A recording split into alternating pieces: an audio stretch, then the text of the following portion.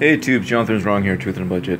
Real quick, so I'm watching random stuff. I'm at work, and saw a preview for that First Man movie. You know, the one where the what's his face Gosling is an astronaut or something.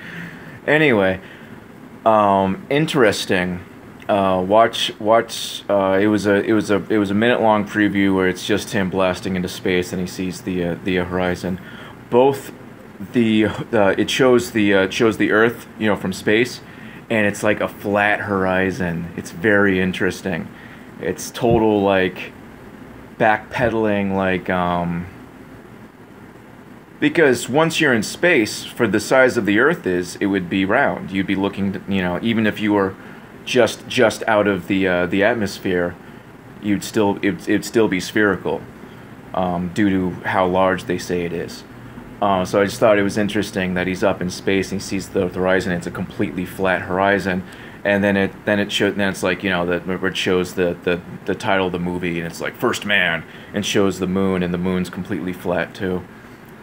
That's interesting, very interesting. Some serious backpedaling going on.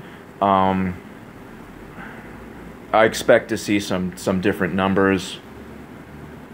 You know how they just change stuff, like you know, like how long it takes light to get. I don't know. They change. They just change. Like space is hot now. It used to be cold. They just change stuff every now and again to make it fit.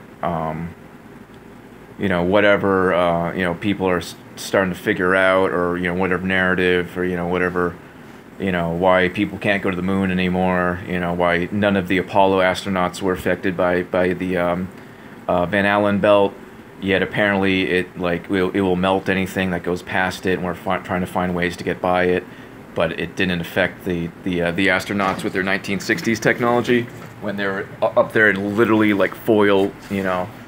It was foil. Anyway, check it out. Look for it.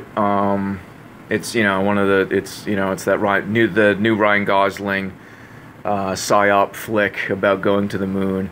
Check it out.